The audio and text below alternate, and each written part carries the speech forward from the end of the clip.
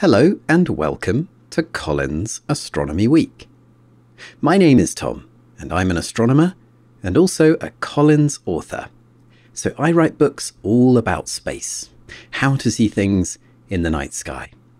And this year I had a very exciting opportunity to publish a special book with Collins, something that means a lot to me because it's a book that I would love to have had when I was younger. I've written a book for young, budding space explorers who want to get started understanding the night sky. And it's called You Can Explore the Universe. Now, this book is available everywhere that books are sold, in bookshops or online. And you can buy it as an ebook for your tablet or as a paperback book. I really like the paperback book myself because you can draw and write on the pages and really make the book your own. By the way, You Can Explore the Universe is part of a range of books from Collins, which offer all sorts of different activities to get involved in. Some of these involve going outdoors, others are creative things that you can do inside. My book is just one of 10 available now, and there really is a great range of stuff to get stuck in with. But I'm glad you're here with me to explore the universe with this session. So in You Can Explore the Universe, you'll find dozens of activities, and these are designed to get you out and looking at the sky. There are just so many things to explore up there, whether it's using scientific methods to study the cosmos, or whether it's learning how to take your own photographs, or whether it's spotting special events. This session is all about stargazing. And we're going to look ahead soon at what's visible in the sky this month, October. But first I want to talk a little bit about how to get started stargazing. Now luckily I've been stargazing all over the place in different parts of the world, and especially here where I live, in London. So I feel qualified to tell you that you really can go stargazing absolutely anywhere. But of course, if like me you live in a city, for example London, then you've probably noticed that there aren't very many stars visible, or at least that's the way it seems at first. Because the sky itself seems to be very bright, doesn't it? Often an orange sort of colour. And really, we want the sky to be very dark and filled with stars. Now, about half of us around the world live in towns and cities, and it's not always practical to get away from where the lights are. But if you live nearer to the countryside, you might be able to find a better stargazing site that's not too far away from you. You can use a website like Light Pollution Map to find parts of the country which are better for looking at the stars. Perhaps there's a really good dark sky site that you can drive to that's out in the countryside a little way where you're going to be able to see a lot more. But don't worry, you can get started at home. It's just useful to know how to find better places as you go forward with your stargazing in the future. One of the best ways to improve your chances of seeing the night sky wherever you are is to make sure that your eyes stay adjusted to the dark. It turns out that our eyes change, as we're going to see in a moment. When we look into light sources, it's harder to see anything else. So we want to make sure that direct sources of light, things like street lights or security lights, aren't shining in our eyes. Even if you do live in a bright city like London, as long as you don't have lights shining in your eyes, then when you go outside to look at the sky, over time your eyes will adjust and you will still be able to see more stars. You've probably come across this sort of thing before. Have you ever woken up, turned the light on and looked in a mirror? You'll notice that the pupils in your eyes are much larger and then they shrink down again. When it's dark outside, the pupils in our eyes get larger, and when it's brighter, they get smaller. This is just one of the ways that we adjust to looking at things when it's dark. There's another way too, which involves the cells in our eyes. And it takes a lot longer, about 30 minutes or so, to become fully adjusted to the darkness. Unfortunately, you can unadjust yourself to the darkness in about 3 seconds. So it really is important to try and stay adjusted to the dark as best as you can. But of course, you must take care and be safe, and in order to do that and to not bump into things at night, you can use a red torch to find your way. This will keep you adjusted to the dark, and it will make things easier to see. Now, you don't have to buy a red torch, you can actually make your own. If you have a torch, some card and some sweet wrappers, you can make a simple filter for your torch, which you can slide on and off, which means that you can use it as a white light torch when you need it, or as a red light torch when you're doing stargazing. It's actually a very, very easy thing to do, and if you want a full guide, it's on page 10 of You Can Explore the Universe. This is just one of several things that you can make and do that you can find in my book. And your red light torch will allow you to read things at night and move around safely outside without bumping into anything or coming to harm. So this is a great example of something you can make to improve your stargazing. But what about finding things in the night sky? Well, in order to know where to look, you first need one very important piece of information. You need to know which way you're facing. In other words, you need to know which way your garden is facing, or your balcony, or the windows in your home, wherever you plan to do your stargazing. And you can find this using any maps like Google Maps, zooming in on your house and finding out which way each part of your house is facing, finding out where your stargazing site is facing.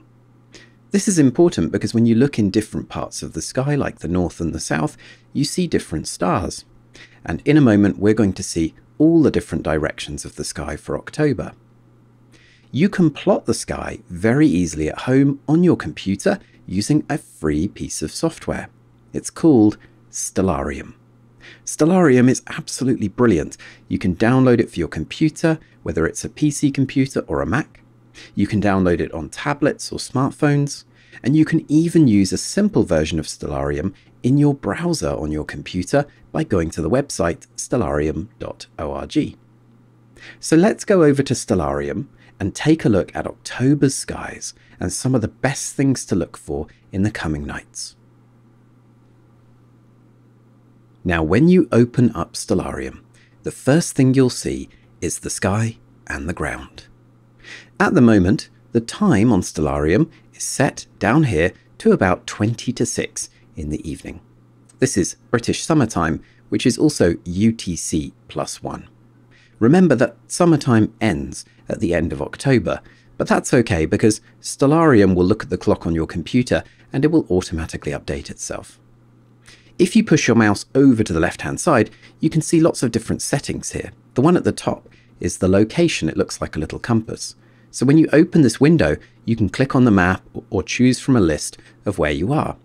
But if your computer is on the internet, most of the time, Stellarium will figure out where you are by looking on the internet. So, for example, I'm in Greenwich in London, and Stellarium has already figured this out. This is important because if I was anywhere else in the world, I would see different stars, and I want to make sure that Stellarium is showing me the sky from where I am. And you'll need to make sure it's showing you the sky from where you are as well. But don't worry, if you're anywhere in the UK, then your skies are going to look quite similar to mine. You'd need to go much farther away for the skies to look substantially different. Now we can click anywhere on the sky with our mouse and just drag the screen around. And you'll notice that there isn't much to see right now because according to Stellarium, it's still sort of daytime, or well, it's around sunset. The sky isn't very dark yet. But notice those red letters in front of you. They are the cardinal directions on a compass. Here we have N for north, NW for northwest, and over here in the west, you can see the sun. And the sun sets in the west, doesn't it? So this must be around sunset after all. Over here in the south, we see what Stellarium shows us when we first open it up. And I think it does that because when we look south in the sky, that's where we see most of the interesting constellations and also the planets and the moon. So let's first go over and watch the sunset by changing the time. You can see the time ticking down here at the bottom, and if you push your mouse down here, you can change the time. You can go to the current time, you can pause and play the time, you can rewind time, and you can go forward in time. So I'm going to click on this a couple of times to speed up time. And as I do that, you can see the sun starting to move down there behind the trees. Let's go even faster and see what happens as the sun goes down.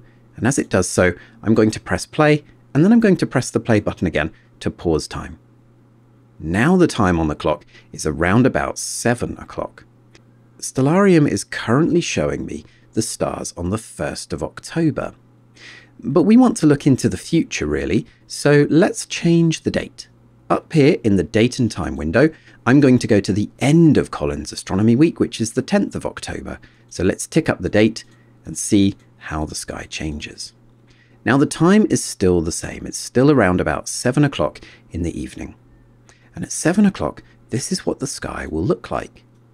Well, you might see fewer stars than this, of course. If you're in Greenwich, you will. But if you're out in the countryside, you'd see a very beautiful starry sky. Although Stellarium is clogging up the picture here, isn't it? We can see some things have labels on, like these two planets, and we also have these blue things. These are meteor showers. We're going to talk about a really good meteor shower in a moment. But let's take a look and see which planets are visible. Now I'm going to rewind time a little bit, because over there behind the trees I can see a bright planet in the sunset sky, and it's labelled Venus. There's Venus, looking good. Pressing spacebar after clicking on anything in Stellarium will put it right in the middle of your screen. And then if you roll your mouse wheel forward, you can zoom in and take a closer look. So we can zoom all the way in on Venus here and see what it actually looks like through a telescope. Pretty cool. Venus is showing us a little bit more of its day side than its night side right now. However, on the 10th of October, it's a different story entirely for the moon. The moon is over to the east of Venus, which is over to the left as we see it in the sky. You can already see that the moon is a crescent. Let's click on this one, press the spacebar to put it in the center, and roll the mouse wheel forward and zoom in and take a closer look.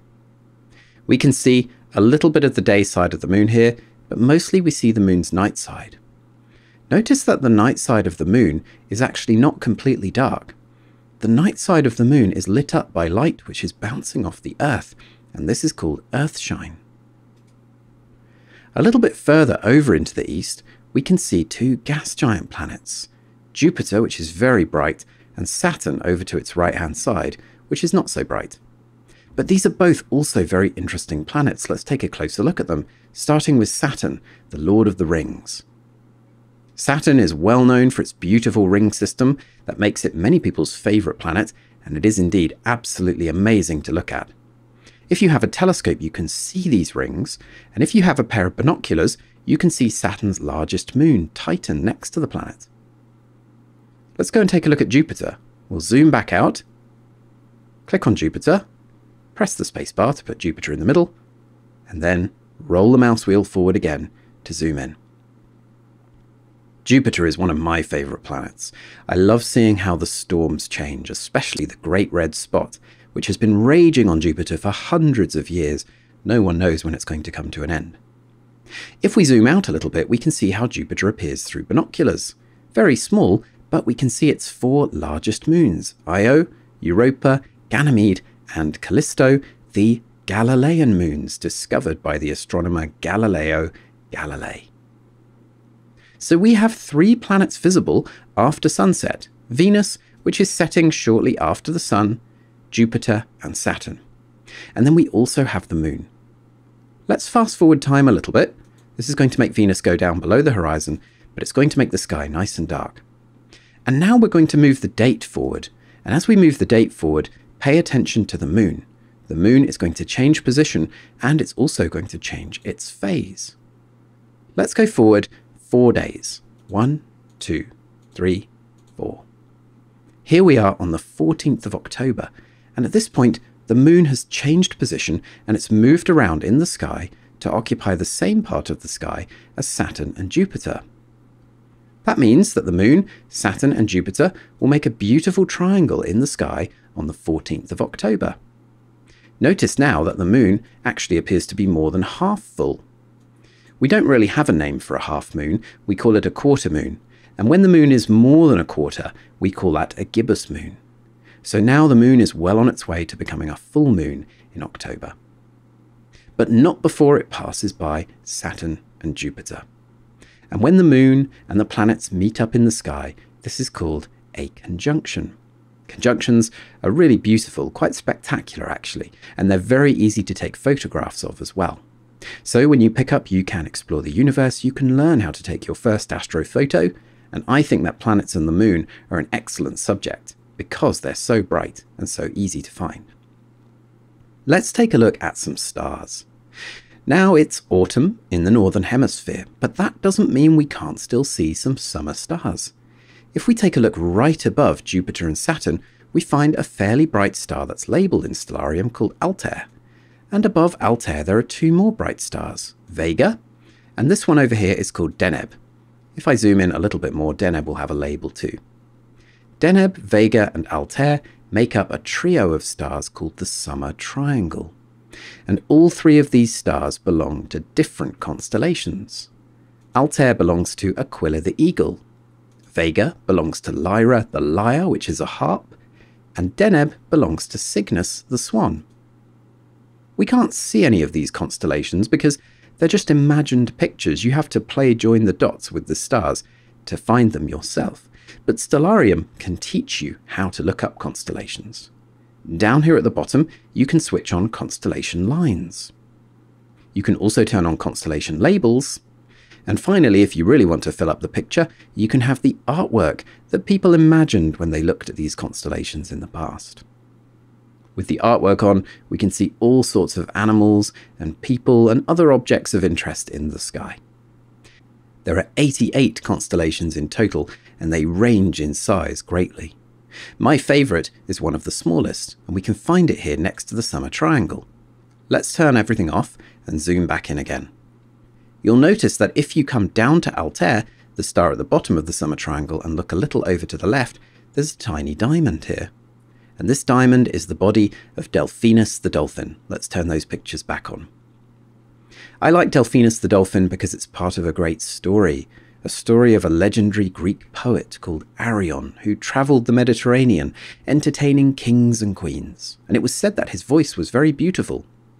One day when he was on a ship coming home with all the riches that he had gathered from all of his concerts, his crew decided to stage a mutiny and throw him overboard. But they offered him one final wish, and he wished to sing a song.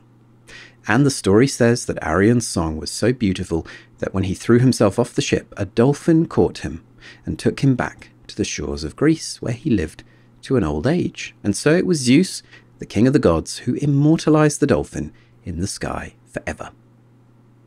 The Summer Triangle is easy to find high up in the south after the sun goes down. But what about on the other side of the sky? What about the north? The north actually has some very surprising and very recognizable patterns in it. One of them at this time of year is found after sunset, exactly as we would imagine it in our minds. It's a pattern we sometimes call the Plough or the Big Dipper. And here it is, made up of 7 stars. Well, that's how it appears, but Mizar here is actually part of a little double star, so there are really 8 stars in the Plough. Mizar and Alcor's names mean the horse and the rider. The Plough is not a constellation, though. Try to imagine that this is a long tail and that this is the back of a large creature. The creature's back legs are stretching down here, its front legs are down here, and its head is up here. You might be able to see in your mind something that looks like a large mammal with a long tail, but you'd be forgiven for not realizing what this is supposed to be. This is the Great Bear, Ursa Major. I'll forgive you for not recognizing that because, of course, bears don't really have long tails like this. This is due to the story of how the Great Bear came to be flung into the sky, stretching out her tail in the process. But what we can do over here in the north is we can use the Plough to find our way to true north. This star here is called Merak, and this one is called Dupé. And Merak and Dupé are known as the pointers. If you trace a line between Merak and Dupé and continue that line up into the sky, you will arrive at Polaris, which is known as the pole star or the North Star. Polaris is actually the tip of the tail of the little bear. So I like to think of these as the polar bears because they help us to find the star at the pole of the sky. If you were standing at the Earth's North Pole, this star would be right above your head. But we're not at the Earth's North Pole, so this star isn't right overhead, it's over above the northern horizon. What's remarkable about this star is that as the Earth turns in space, all the other stars seem to move around this one, and we can use Stellarium to prove it. Let's click on this star once again And now I'm going to speed up time and watch what happens. As the Earth turns, all the constellations seem to revolve anti-clockwise around this star. Constellations are rising in the east over to our right, and they're setting in the west over to our left. Now I'm going to allow the constellations to rise a little bit higher, and we're going to take a look at the sky at around about 20 past midnight. So if you stay up very, very late, you can see some fantastic constellations that are just around the corner, because we are approaching a new season, and that season is winter. And with winter, we see the rising of Orion.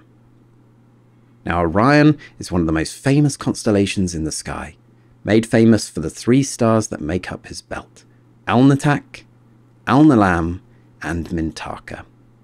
And also famous for the big, bright, red-orange star Betelgeuse, which some people pronounce Betelgeuse, and over here, Rigel, another bright star in Orion. Betelgeuse is the shoulder of Orion, and Rigel is like the shin or the knee of Orion. So we can imagine him standing upright with a shield of some kind and maybe brandishing a sword over his head.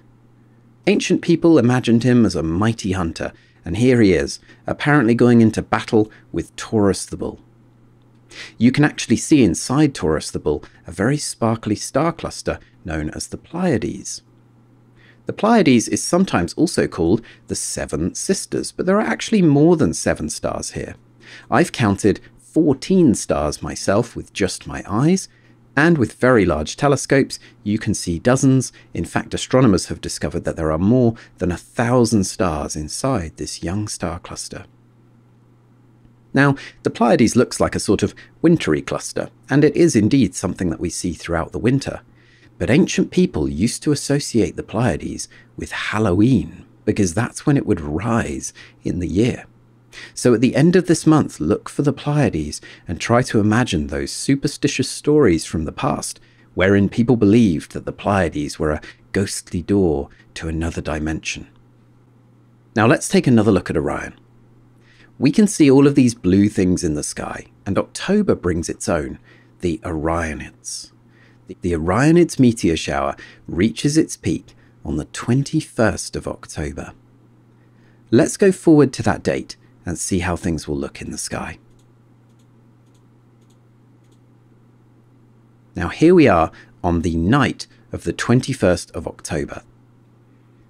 If we stay up until about 11:30 or so, we can see that the radiant, that's the point in the sky where the Orionids meteors seem to come from, is just rising in the east.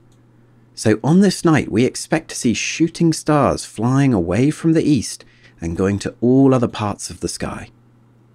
The moon will be very bright on this night.